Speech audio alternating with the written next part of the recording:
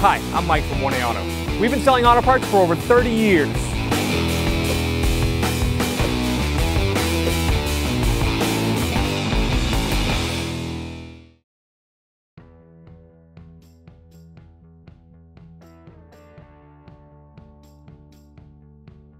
All right, so we have a oil pressure issue with our 2009 Chevy Suburban. We actually have a code for the oil pressure sensor range performance. We notice when we start the vehicle, if you look over at the oil pressure gauge, when we start it, it is stuck at 0. Now we know we have oil pressure because we can hear that the lifters are not clanking, or we know that the top of the engine is getting oil, but the gauge is down to 0, and like we said, we have the code for it. At one point, this gauge was reading 80 up. As you can see, it's up to 80 right now, okay? As you can see, the gauge is jumping all around while the engine's running. This is the switch sending a faulty signal to the gauge. So I'm going to shut the car off right now. I'm just going to turn the key on. Let's see what the needle does. Okay, so right now it's stuck on 80 with the engine off. Now we know obviously there's not that much oil pressure at the sender while the engine's off. So what we can do now, oh, it just dropped down to 0. But what we could have done, when it's stuck at 80, we could disconnect the sensor, and if it drops to 0, then you know it's definitely the sensor. Right, so we have our hood removed just for the sake of the video, but you don't have to remove the hood to do this. At this point, we're gonna remove this cover. Just lift up, and then just wiggle it forward. It comes off. Okay, the oil pressure sensor is on the back here. It's really hard to get to. You can struggle to try to get that connector off. What you'd have to do is pull the lock tab up a little bit and then squeeze the lock on the connector and then pull the connector off. And if your oil pressure was stuck at 80 and when you did that it dropped to 0, then that's 100%. That would be the oil pressure sensor or oil sender that needs to be replaced because it's shorted internally. We are going to remove the intake so that we can show it on video a lot better. It's not impossible to do with the intake on, but it is a struggle. Because we're going to be disconnecting the wire to the alternator, we're going to disconnect the battery so we don't arc anything out. So I'm going to take a 10mm wrench and loosen up the negative terminal on the battery. I'll just set that aside. All right, we're going to take this snorkel off. It goes between the air box and the throttle body.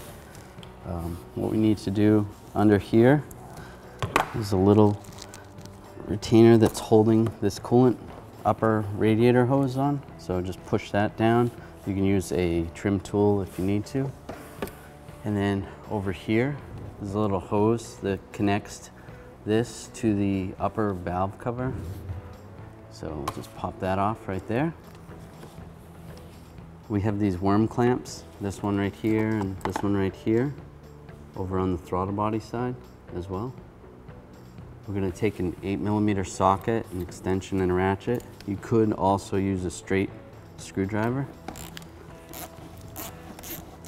We'll loosen these up. And then same with over here. Loosen that one up. Once those are loose, we can take this right here, push it in like that. And then there's a little grommet right here. You're gonna have to lift up to release that and then pull straight forward and twist a little bit and this whole snorkel will come off. Okay, we're gonna disconnect the connector for the throttle body. Sometimes there's a lock on here, a little gray tab that you'd have to pull out. This one doesn't have it. So we can just push down on the release and pull the connector off. Next, we're going to come over here to the alternator and disconnect this connector right here. You're just going to push down on this lock on the connector, push down like that, and then pull it out. And then next we will disconnect this wire right here that goes to the alternator. It should be a 10mm nut, so we'll take that off. Make sure you have the battery disconnected at this time. So I'll use a 10mm wrench. This happens to be a ratchet wrench, but you can just use a regular wrench or a socket and a ratchet. Once you loosen it up, you should be able to do it by hand. Pull that nut off, then we can pull the wire out. I'm going to put the nut back on here so I remember that it goes for the alternator there. And we can move that harness aside so it's out of our way. Next, I'm going to disconnect this connector. This goes to the map sensor. Just push down on this retainer and pull it out. I'm going to use a 10mm wrench to take this nut off right here. You can use a socket or a regular wrench. We want to take these 3 bolts out here on this cover. This holds the wiring harness down, so I'll use a 10mm ratchet wrench. I'm going to loosen them all up first and then do it by hand. And I can spin them out by hand. And take this cover off.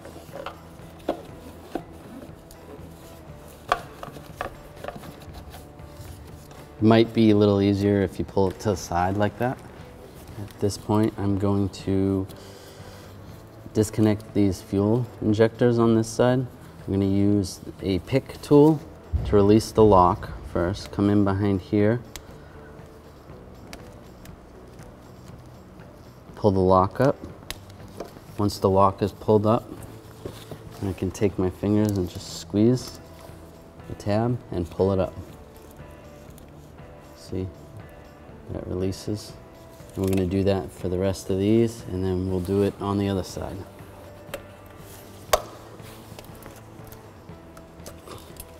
This back one's a little bit tricky. Sometimes you can go to the front of the lock and push it up just like that. Sometimes that's a little easier. And pull that up. Just push those out of the way. On this side, we're going to move some of the wires out of our way. Just lift up on this and push it to the side. You can actually, over on the back side, there's a cover. You can get it past the cover. It'll make it easier when we're removing the intake. All right, so this purge valve, we can disconnect the connector right here.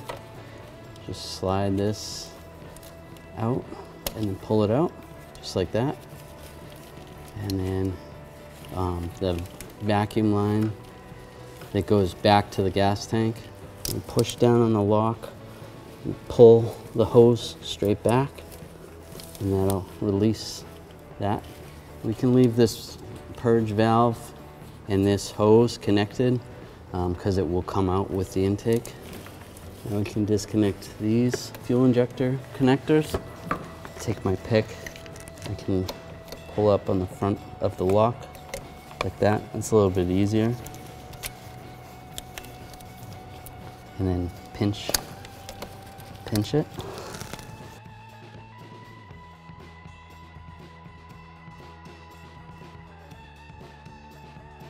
Under normal circumstances, what we would do to release the pressure, we would pull the fuel pump relay or the fuel pump fuse, which is number 20 in this. In this vehicle, as you can see, there is no relay there where the fuel pump relay should be, and then the fuse should be right there. So that is actually part of this fuse block. It's internal to it, so there's nothing I can do for that. So we're not going to purge we're not going to release the pressure by disconnecting the relay and starting the vehicle and letting it drain down. So, but under normal circumstances, that's what we would do. So to release the fuel pressure, there normally is a cap right here. There's no cap on this vehicle, it's missing. But for us to disconnect the fuel line, instead of getting sprayed while we're disconnecting it, we're just gonna release the pressure here. I'm just gonna take a rag, stick it over here, and then a screwdriver, and I'm gonna release the pressure, just like that. It didn't take much, not that much came out, so we're good to go now. Make sure you wear safety glasses when you do this. You don't want to get sprayed in the eyes with gas. Okay. There's a bunch of different types of fuel disconnect tools. This one will work. This one will work. We actually sell a kit similar to this at 1aauto.com, but you're gonna need a fuel disconnect tool, otherwise you will never be able to separate those lines. So the fuel line is right here. There's a little lock right here. You know, lift up on the back side of the lock, like that, and then pull it forward. Just like that. Just set that aside. So I'll show you how to use both of these disconnect tools. This is the 3/8 size. I'm gonna slide this plastic on like this. I'm gonna pull the line forward first, and then you're gonna push the plastic in, and that releases little fingers in there. And there we go. And you just pull the line off like that. As you can see, there's little fingers in there that release it. And some fuel is gonna spill out. You can put a rag in the back to catch it. I'll just show you how the other tool works. This tool is a little bit easier. You're going to take the bigger end of the tool and slide this on here, and then just push. While you're pushing it with your hand, grab the line and pull back. We are going to remove these 8mm bolts that hold the intake on. I'm going to use an 8mm socket, an extension, and a ratchet. There's 5 on each side, so 10 total. So start removing these. Now they're gonna stay with the intake manifold, so you don't have to pull them out completely. I mean, you can if you want to, but they will stay with it. Just make sure they're completely loose. In the back here, I switched to a shorter extension so that I can get to the bolts without hitting the firewall here. Now we'll remove the bolts on this side. Just move the wiring harness out of your way. Now there's these bolts right here for the fuel rail. We're going to leave those attached because the fuel rail is going to come up with the intake manifold. Now we're taking the last one out. This vent hose right here is in my way, so I'm just going to move this. This is for like the PCV system. There's a little lock on this over here. You just push that lock and then pull on the hose up. All right, so now all my intake bolts are loose, disconnected. So just gonna move this wiring harness out of the way a little bit. There's a little shield on the back here. Move that behind there. And pull up on the intake. And because the bolts are in the back, you gotta lift them so that they're past the holes. This one seems like it's sticking a little bit. And if that gives you a lot of trouble, you can pull the bolts out. But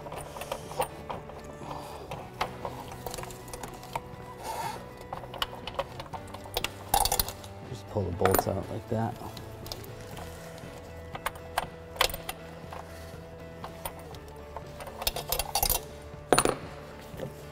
So this vacuum hose is connected to the intake right here for the brake booster. So what I'm going to do is just grab and just wiggle it back and forth gently and pull that off. I'll feed that hose this way.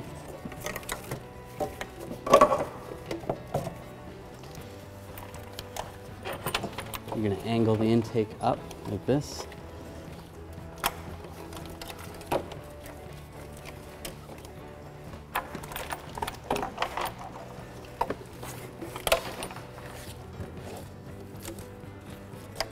And pull that hose out. And we can pull the intake off. All right, since we got the intake off, we don't want any debris or anything to go in these holes, so we can take some rags and just stuff them in the holes. You do want to make sure you remember to remove these when we put it back together. Just put those like that. That'll prevent anything from falling into the engine. The oil sender is back here, or the oil sensor.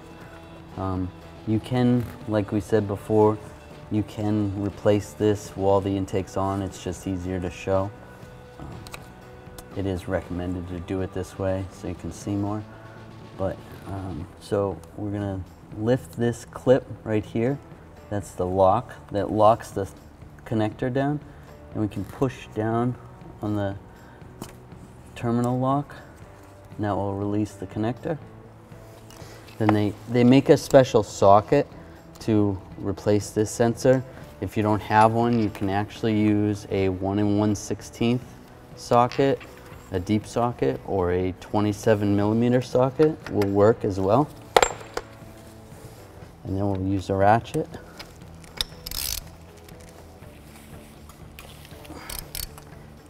Once you break it loose, generally it's pretty easy to take the sensor out by hand. And there's the sensor. Some vehicles have an oil screen down here. What you can do is take a pick and just slide it down in here and pull up. Sometimes it's hard to get the screen. Pull up, and there's the screen. Generally these will clog up with debris. Sometimes it'll give you a false reading. Basically, you'll have no oil pressure at the sensor. You put a new sensor in it and it's still not reading pressure because this screen is dirty. So you can either clean it out with some brake parts cleaner or replace the screen like we're going to. So this one actually ripped when we pulled it out. So we have a new screen for it. As you can see, this is our old pressure sensor and screen. This is our new pressure sensor and screen from 1aauto.com. The screen, if you look at the screens, they're the same design. Everything looks the same on that. And then the sensors themselves, the threads are the same, the gasket is the same, the connector is the same. Get yours from 1aauto.com and you'll be ready to rock and roll. Now before we install the sensor, we're going to install the screen. I'm just going to line it up in the hole. Make sure you do it with that screen going down. The top part is open. Like that. Just push it down. Push it down with your finger. And then we'll take the sensor, start threading it in. I'm going to start tightening it with the ratchet, and then I'll torque it once I get it snug. I'm going to use a 1 1/16 socket and this torque wrench. I'm going to torque it to 26 foot-pounds. We sell these torque wrenches at 1aauto.com.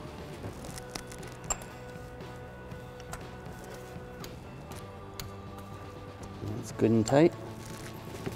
At this point, I can reconnect the electrical connector. I'm going to line this up like that, lock it down, and then I can push down on the lock for the connector. There's a lot of debris in here from mice coming in here and putting nests and stuff. So what I'm going to do is I'm going to use a vacuum and vacuum out this area. One thing to keep in mind, if you're using an electric vacuum, you don't want to suck up any gasoline.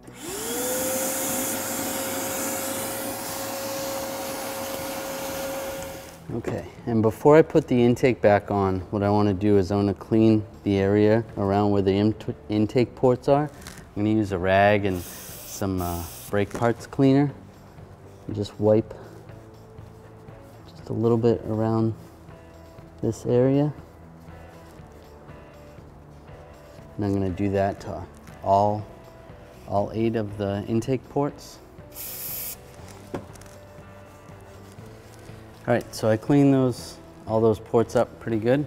I'm just going to take a little bit of compressed air while those rags are still in there and just clean up this area. And before I put the intake on, I'm going to pull all these out. Make sure nothing went in there. You can take the compressed air and just blow out those holes as well. Okay, if you were replacing this intake manifold, the next step, what you would want to do is remove this hose for the evap purge solenoid. There's a little lock right here. You push down on that, lift that up, and then you could slide this out, or take these 8mm bolts out of the fuel rail, and then you can pull the fuel rail up, wiggle it back and forth, pull the throttle body off. There's 10mm nuts and 10mm bolts. Pull the map sensor out. There's a little lock on here, has to slide, and then pull this PCV tube out. How you get this out is you would have to pull this stud off, and then you could twist this tube sideways, and then this will pull out. On the back side, you would have to pull this hose off, use some pliers and squeeze that clamp, pull the hose off, and then this cover, there is a 10mm nut right there, and that will come off. And then if we flip it over, these 8mm bolts, we'll just pull these out for now. Otherwise, they're just going to fall out. Flip this over, and we can replace the gaskets. We're going to replace the gaskets when we reinstall this one. To replace the gasket, there's a little lock right here. We're going to pull that off right there. Little lock right here, and then one on the end. That just holds the gasket. Pull that off. And before I put the new one on, I'm going to take a rag, just wipe down this area. There's a little bit of dirt and debris in there. These little insulation things go right here. These try to keep rodents out, but for the most part, mice still get in there and stuff. So we'll wipe these down here. And we'll take our new gasket and slide it on that side, and then slide it to that lock and that lock, just like that. And we'll do the same for the other side. Now we're going to reinstall the intake. You want to make sure you got all the rags out of your ports and everything's nice and clean in that area. We did take all the bolts out of the intake. You can leave them in, but it's a little bit easier to finagle the intake in with the bolt out. So now I'm going to set this here. I'm going to take this hose and feed it through here.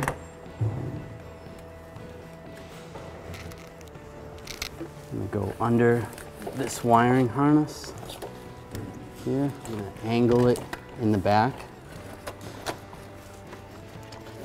And this wiring harness will come over on this side. Kind of helps to keep the fuel rails on, because then you can use the fuel rails as like handles. You can move it around a little bit. So watch out for the injector connectors, the fuel injector connectors, because you don't want to squish them. That's all lined up like that. And just give it a little shake, make sure it's down all the way. Then we can install the bolts. So the way the bolts work on this, you kind of got to angle it a little bit. If you put them in straight, they won't go in. So just angle it so that collar will go down. Just give it a little turn.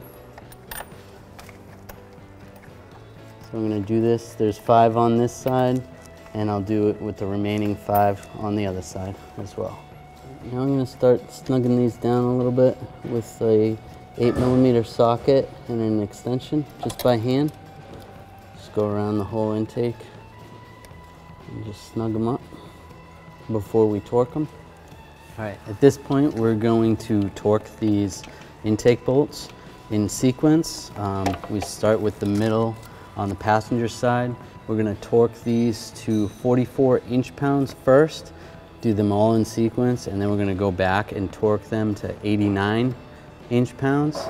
We'll start with the passenger side, make sure that's good, and then go to the driver's side center and pretty much do it evenly, alternating. And then you would move to the driver's side, the next one back, and then the passenger side, next one forward from the center, and alternating back and forth. Now I'm going to do the second stage of torquing to 89 inch-pounds. Make sure you're on inch-pounds, not foot-pounds. And we'll torque these in sequence, the same sequence we did before. Okay, we'll reinstall this vacuum hose that goes to the brake booster. What we're going to do is just slide this into the grommet. And over here, we're going to re-hook up the fuel injectors, the connectors. We're just going to slide it right back on the fuel injector and then push down on the lock. And we'll do this for all the rest of them. And we'll do the same for the passenger side. Just push it down and lock it in. Next, we're going to hook up this fuel line. Just slide this on right there, attach it to the fuel rail. We have this retainer that holds the fuel rail on. Just going to slide this on this way and then lock it down. That'll keep the fuel rail from popping off. Next, we're going to install this evap line.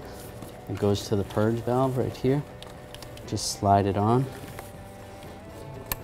lock it in. And then we have our connector, electrical connector. Connect that to the purge valve, just like that. Next, we're going to install this wiring harness over here, and then this will slide on right there. This connector will connect to the map sensor. Just line that up, lock it in. This cover is going to go back here, like this, and it's going to go over these wiring harnesses right here. And we'll take these 10mm bolts and put these in, these 3. And I'll just tighten them up by hand first. Then I'm going to use a wrench. I'll use a ratchet wrench. If you don't have a ratchet wrench, you can just use a regular wrench or a socket and a ratchet. And just snug these up. Remember, it's plastic, so don't over tighten it. It's just got to be snug. I'll take the 10mm nut and stick it back on this bracket and snug this up. Now we're going to reconnect this PCV hose. This goes to the upper valve cover. And just slide that on. We can connect the throttle body connector right there. Just lock that in. Then we're going to take the 12-volt feed to the battery that goes to the alternator. And we're going to pull this nut off the alternator that we put on before, so we didn't lose it. Put this wire on here, and then reinstall the nut. Then we'll take a 10mm wrench and snug this up. Not too tight, just snug. And we'll put the boot, the protective boot that goes over that. we can connect this connector to the alternator. Just line that up, click it down, install the snorkel, and slide this back here. So we're gonna slide this over the throttle body first. You're gonna hold up on this part of the snorkel because it's gonna go over this little stud over here, and then you can push it down on the stud where that rubber grommet is. And we can reconnect this hose. You're just gonna click it in, just like that. Now we can hook this side to the airbox. Just slide this on. Underneath here, the upper radiator hose, that just locks into there. Now I'm gonna tighten up this worm clamp with a 8mm socket, an extension, and a ratchet. You can use a straight blade screwdriver as well. Not too tight, just snug. We'll do the same on the throttle body side. At this point, I'm going to reconnect the battery, install the negative terminal, then I'll use a 10mm ratchet wrench. You could use a regular wrench or a socket. And we'll snug this up. Now we can reinstall this cover. I'm going to slide it underneath the heater hoses over here. Slide it back, and then there's two rubber grommets under here. Just line up with those studs and push it down. All right, at this point we already replaced the oil sensor, so we were going to check it now. We'll just turn the key on. And as you can see, the oil pressure gauge is sitting there at 0, which is good. So now we'll start the vehicle.